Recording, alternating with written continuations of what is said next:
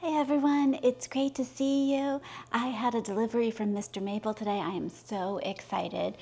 I believe there are 3 different conifers in here. So today I started clearing out some of the annuals, getting our bags in a pot ready for what they'll look like in the winter.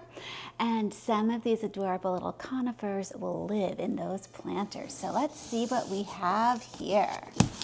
Okay, so Mr. Maple, I always love how they send everything that tells you exactly where to open everything because they've been through transit here, so you want to keep things as safe as you can.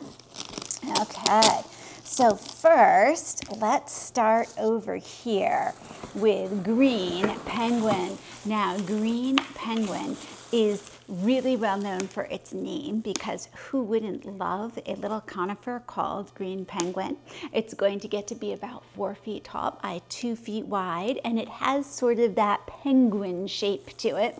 I had ordered one of these before, and unfortunately, I forgot to water it.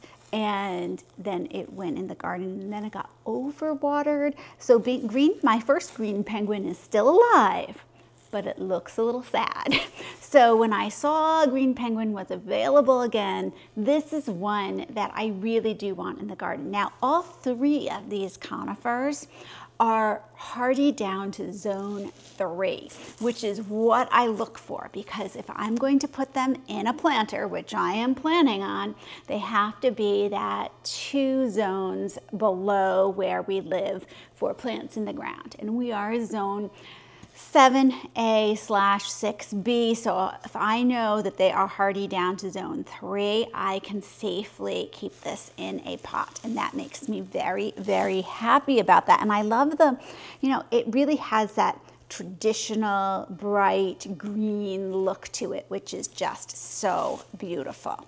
So that's Green Penguin. Would you like to take a look at that? Yeah, it's a dwarf Scots pine. So I tend to go with the dwarf conifers because 4 feet tall, I don't have a big garden.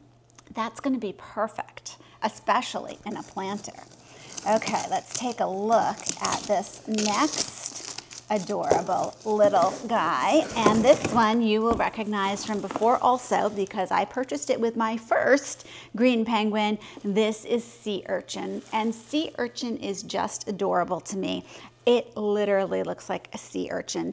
It has this really pretty bluish green color. It's only going to get to be 2 to 3 feet wide, and it makes a nice globe shape. 2 to 3 feet in about 10 years. So once again, a real slow grower.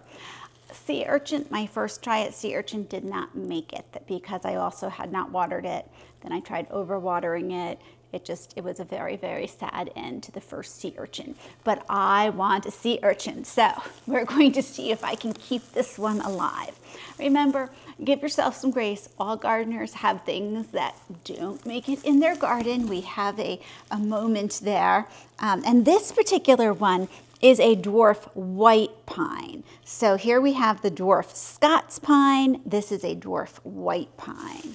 But won't they look really cute? Are you trying to eat that? Oh, I'm sorry. You can come back. I don't recommend eating it, though. Okay, and then in here, this is something brand new to me. It's going to be the first conifer that I have purchased that's on a standard. Okay, let me move the box over here.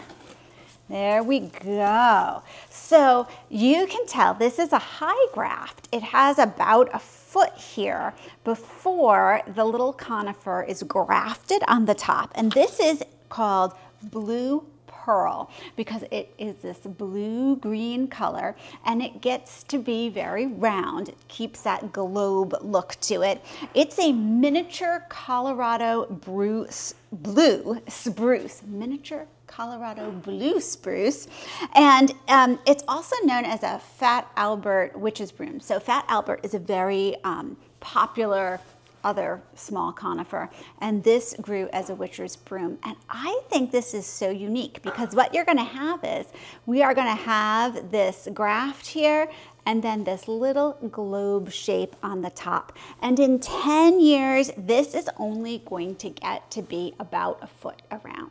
So this is even slower growing than these guys. But what a neat piece to have either planted in the ground or in a planter. So I'm thinking that I'm going to start this in a planter too. And then I can put, taller flowers that eventually grow up on it in the summer, which sounds like it would look really, really good. This is a zones 3 to 7. So it actually doesn't like it too hot. It's hard to believe. My zone 7A/6B is zone 7 is as high as it would like temperature wise, and hardy down to zone 3 again. So that is just such a unique little conifer. And I love how you could like cluster these together. This one will peek out over the top. And I think that this is going to be great to get these planted up. And this time I'm going to make sure I keep a close eye on them so sea urchin and green penguin will make it. So thank you, Mr. Maple, for sending some really unique plants here, for offering them to us online. It's always so much fun just to keep an eye on their website and on their YouTube channel because they have, their releases that they put out on Tuesdays and Thursdays on their YouTube channel. You can sort of get a little preview of what's coming. And I love to find these conifers that are going to stay really small, but I can put in my garden. Thanks so much for joining me, and I'll see you in the next video.